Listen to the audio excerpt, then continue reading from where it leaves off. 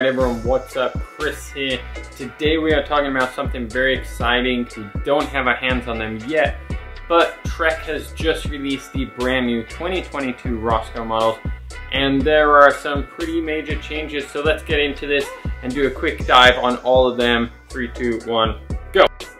The Trek Roscoes for 2022 have had one major change, and actually that's an understatement. They've actually had a few changes.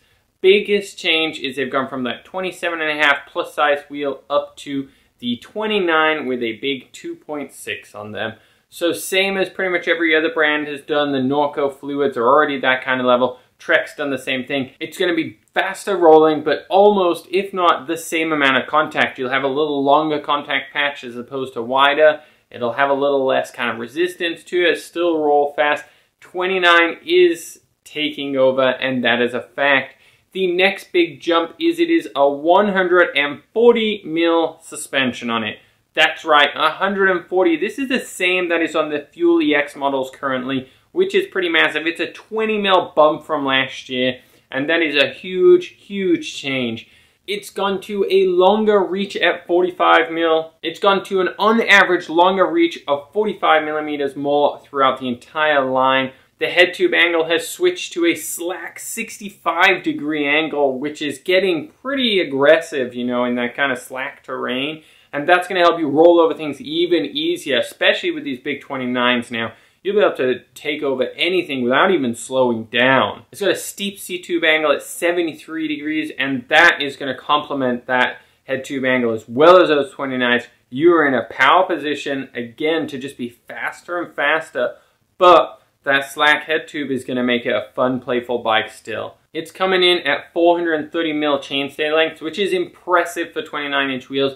Keeping that C-tube angle as steep as it is, it's going to be able to keep that chainstays really tight. So you're going to be able to have a really agile 29 bike, slack head tube, you roll over everything with big wheels. This is going to be an impressive model. Big changes as well. I mean, there's too many to mention. This has got everything the Enduro bike customer wants and everything everyone has been asking for. You are jumping to Boost 148 on it, which is a very nice touch. This is the through axle. Obviously with Boost 148, there's no other way to do it. Through axle on both the front and rear wheels on the 7, 8, and the newest 9. Comes with increased clearance for a bigger dropper post, so you can really get those big 170 mil ones in the larger sizes. And even in smaller sizes now, you'll be able to fit a bigger post in there, which is really fantastic. They'll ship with pretty similar to what they were, except for in the bigger sizes, they get a bit bigger, but the smalls are still pretty short. You'll be able to upgrade down the line though. Big wide handlebars, which is kind of weird. They didn't come with this kind of standard now at 780 mils. It's always nice because you can cut them down if you want, but if you don't, well, no worries. You've got huge handlebars. You don't need to buy aftermarket ones. Nice piece of armor on the down tube, so it's going to protect itself more. The ISCG mounts for all the chain guides, so you can put some of those on. They're not really necessary, but they look cool. And if you're doing some more aggressive downhill, there might be a chance now with this bike that you can take this from the top of Whistler right down to the bottom. The Roscoe 6 has not changed. That is staying true to what it is, so don't worry if you have an order for those. Those are being pushed forward and through. They have added an extra small size with 27.5s, just the regular 2.6 width though.